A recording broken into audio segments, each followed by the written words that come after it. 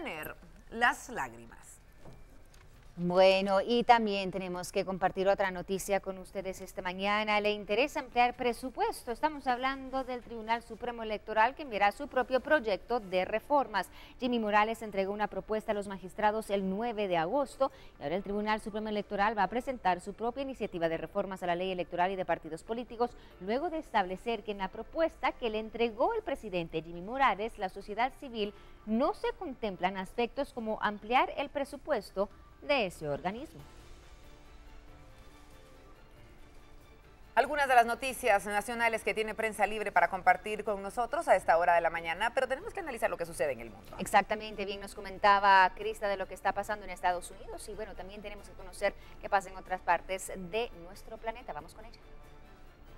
Así es, compañeras. Vamos a destacar el milenio de México, nuestra primer portada internacional, y hablábamos de lo que sucede en Estados Unidos, pero también en México hay otro hecho muy importante y que está causando polémica, y es asusunan obispos a marchar en contra de matrimonios gay, pide el cardenal Robles Ortega apoyar la convicción por la familia y la vida, y el PRD exige frenar la cruzada católica, la Segov ya investiga al jerarca. Esto en unos temas nacionales, y también se destaca lo que sucede con el hijo de El Chapo Guzmán, el secuestro de él que enciende alerta en este lugar, también con Chapito. Así está la fotografía. Ayer se difundieron estas imágenes en las que aparece la actriz Kate del Castillo con Jesús Alfredo Guzmán Salazar, uno de los levantados en Puerto Vallarta, así como el momento del secuestro. Más adelante estaremos compartiendo más información de este hecho. Mientras tanto, estas son las noticias más importantes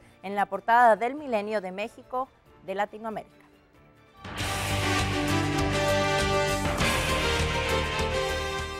Estamos puntualizando las 6 de la mañana, momento de comenzar nuestro recorrido por las noticias nacionales. Y vamos a comenzar hablando sobre la bancada Convergencia, que organizó un foro, este foro con el fin de poder analizar el tema de la reforma fiscal, que como sabemos ha sido planteada por el organismo ejecutivo recientemente. Bueno, y fíjese que a este evento acudieron expertos en temas económicos y fiscales y coinciden en una revisión a la propuesta de la reforma. ¿Para qué? Bueno, para evitar que la clase baja y media sea quien se vea afectadas por estos cambios fiscales.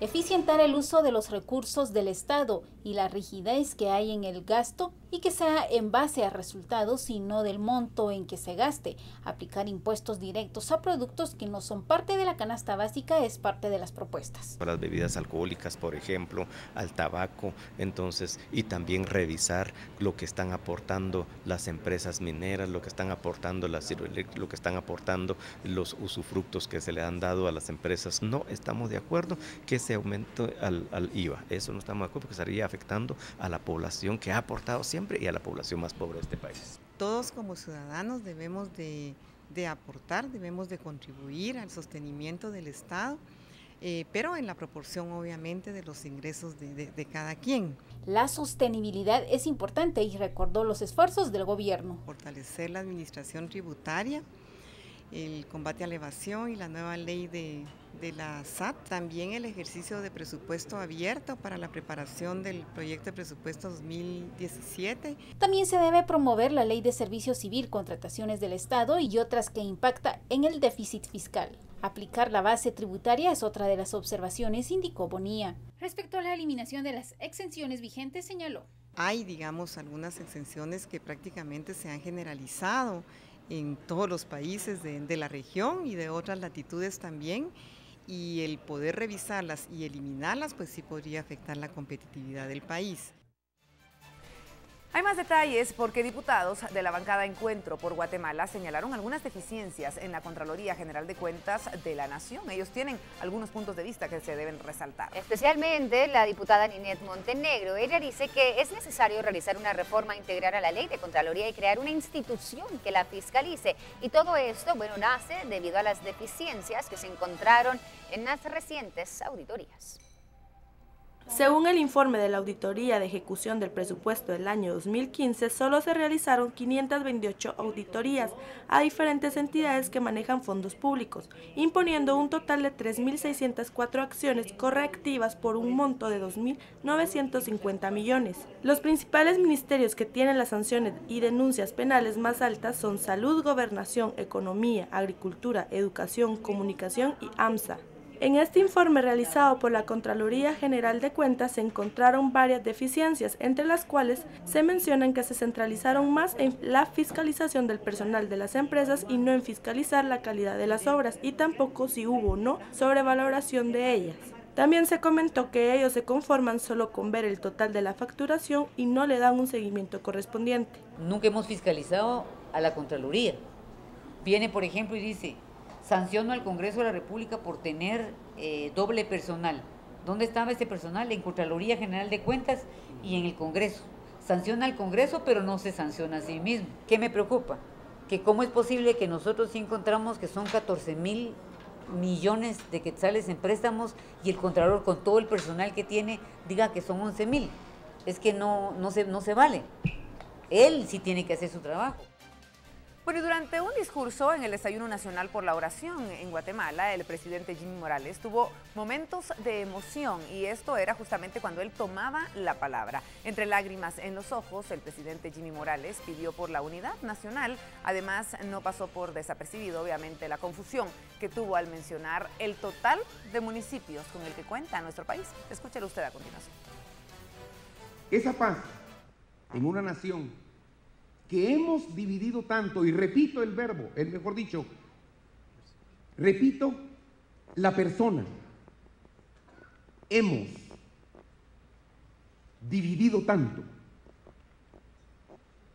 540 municipios, más de 20 idiomas, más de 16 millones de guatemaltecos, con una diversidad cultural, ideológica, política, económica y religiosa, y miles de hogares de guatemaltecos viviendo fuera y muchos separados. Le pido a Dios por Guatemala, y le pido a Dios, que conoce mi corazón, que me oiga.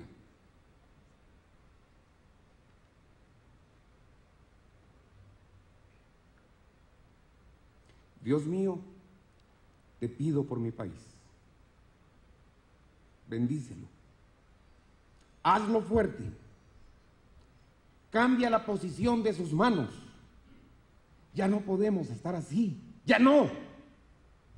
No.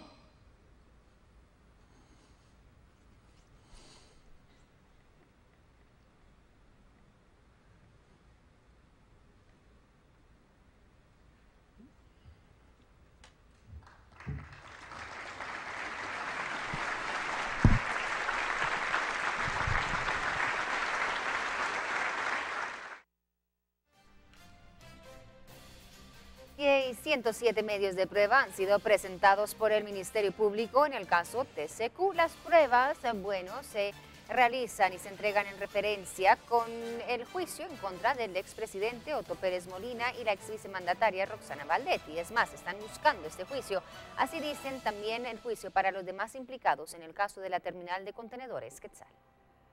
La acusación completa contra Otto Pérez junto a Roxana Valdetti, además de 10 personas que se encuentran vinculadas a proceso penal en el caso de la terminal de contenedores Quetzal, fue presentada ante el juez Miguel Ángel Gálvez, quien tendrá que fijar una fecha para determinar si los procesados deben o no enfrentar un juicio.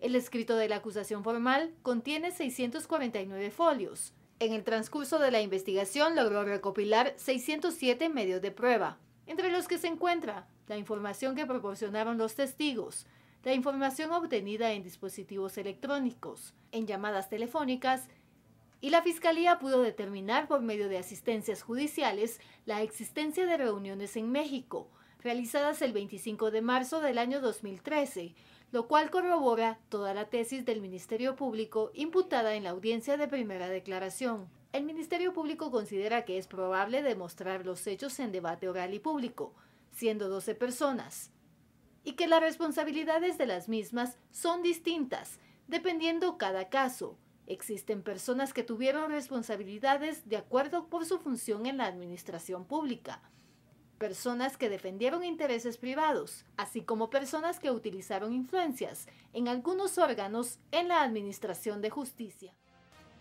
Bueno, y de esta misma forma, en el caso cooptación del Estado, los abogados defensores presentaron una serie de incidentes dentro del proceso penal que, como sabemos, es llevado por el juez Miguel Ángel Gálvez. Los abogados han solicitado la separación del proceso y que se establezca la no incompetencia en el caso, por lo que se debe conocer en cualquier otro juzgado que no sea de mayor riesgo. Un recurso fue planteado por el abogado Mario Cuevas, defensor de Emilia Guadalupe Ayuso de León. En esta acción planteada por el abogado argumenta que el juez Miguel Ángel Gálvez debe declinar de continuar conociendo el caso cooptación del Estado. Dentro de su argumento, el abogado dice que no se cumple con el requisito de la fiscal general hacia la Corte Suprema de Justicia para el caso que esté o que deba ser trasladado al juzgado de mayor riesgo. De conformidad con la ley de competencia penal en procesos de mayor riesgo, que es el decreto número 21/2009 del Congreso de la República, se establece específicamente en el artículo 4 de dicha ley cuáles son las razones por las cuales se podrá designar un juez de mayor riesgo para conocer en determinados delitos. Usted específicamente no tiene competencia para conocer del delito de financiamiento electoral ilícito y consecuentemente no tiene competencia para continuar conociendo del proceso penal que se instruye en contra de mi patrocinado Julio Alejandro Quinto Tobar. Los abogados se adhirieron a la acción planteada y solicitaron la separación del proceso a los sindicados por el delito de financiamiento electoral ilícito y que se establezca la no competencia en el caso, por lo que se debe conocer en cualquier otro juzgado que no sea uno de mayor riesgo. Consecuentemente, señor juez, considero que usted de oficio, inclusive, debe declinar de seguir conociendo el caso respecto de las personas procesadas por el delito de financiamiento electoral ilícito. Es imperativo, señor juez, que usted decline la competencia, porque es un hecho que ni siquiera es necesario de probarlo, está en la ley y con eso es más que suficiente. Los juristas agregaron que es viable que se desvincule del caso cooptación del Estado a los sindicados que fueron ligados a proceso penal por el delito de financiamiento electoral ilícito y solicitaron al juez que decline la competencia y que se remita el expediente a gestión penal. Esto generó diferentes reacciones por parte de otros abogados defensores quienes rechazaron estas acciones, indicando que no es viable referirse a este tipo de acciones. Bueno, y vamos a cambiar de tema y hablamos del Zika en Guatemala. Hasta la fecha, el Ministerio de Salud está reportando un total de 2.610 posibles casos de Zika. De ellos, son 160 mujeres quienes, bueno, obviamente han resultado positivas. Las autoridades entonces ahora están investigando y, claro, empezando a estudiar estos efectos que el Zika podría tener en nuestro país. El Hospital Roosevelt brindó un informe preliminar sobre estadísticas relacionadas al Zika y reportó 36 casos confirmados, de los cuales 30 no presentan ninguna complicación. Los otros 6 representan a un niño con microcefalia causada por el contagio de la madre con Zika. Además, 2 personas, una niña de 5 años y un adulto de 70 años con síndrome de Guillain-Barré, una mujer con uveitis y 2 mujeres embarazadas. El síndrome de Guillain-Barré es una enfermedad que afecta al sistema nervioso, causando parálisis y, en casos severos, la muerte por dificultades respiratorias. La uveitis es la hinchazón e irritación de la uvea. Es la parte del ojo que permite el flujo sanguíneo a la retina. Puede causar cataratas, desprendimiento de retina y ceguera. Tenemos mujeres embarazadas que 1 de cada 1000 que se infecta, es lo que se estima ahora, puede dar a luz un niño afectado por anormalidades